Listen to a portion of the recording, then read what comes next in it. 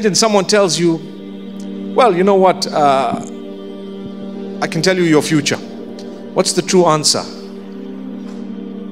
If someone were to tell you, I can tell you your future, what are you going to tell them? I don't want to know it, and I don't believe you know it. And even if you think you know it, you don't.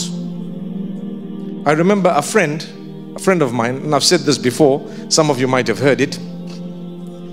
He was at an airport, and there was a guy who comes up to him. He was walking with his wife. He says, I can tell you your future for $70. He says, I don't want to know it.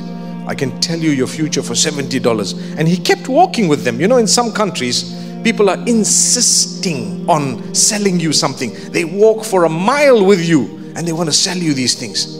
I don't know if you've seen that in some countries. I'll tell you your future for $70. I don't want to know it. He kept walking. He kept walking. I tell you your future for $50. He kept walking. I tell you your future for $30. He kept walking. And then there came a time when he sat down with his wife and he was now, you know, ready to fly out. And this guy comes and sits next to him and says, I tell you your future for $5. You're going to live for 70 years and this and this. And he started rattling things. This guy is not interested. I'm not interested in what you're telling me. I don't want to know.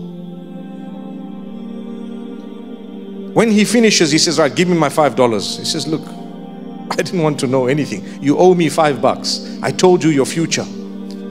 He says, listen, if you didn't even know that I'm not going to give you $5, how would you know my future? Simple, right?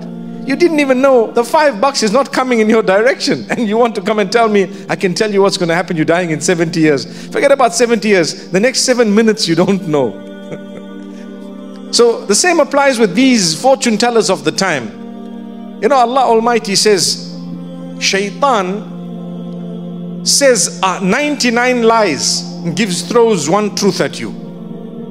Throws one truth at you. So you're really confused because you think, oh wow, that's so true, you know. That's so true. And then you start believing the lies as well. And he makes a fool of you and a mockery of everyone. He says to the Pharaoh, the fortune teller, that someone is going to take this kingdom away from you. Who is he? Well, he's a boy born to Banu Israel, and he will be born one of the odd years. Well, I'm going to kill them. He says, you can do that. So this guy comes and starts killing Musa alayhi salam against all odds. When Allah wants something, nothing can stop it. وَاعْلَمْ أَنَّ الْأُمَّةَ لَوْ اجْتَمَعَتْ عَلَىٰ أَنْ يَضُرُّوكَ بِشَيْءٍ لَمْ يَضُرُّوكَ إِلَّا بِمَا قَدْ كَتَبَهُ اللَّهُ عَلَيْكَ. You need to know that if the entire nation gets together to harm you, they will never be able to harm you except with that which Allah has written against you.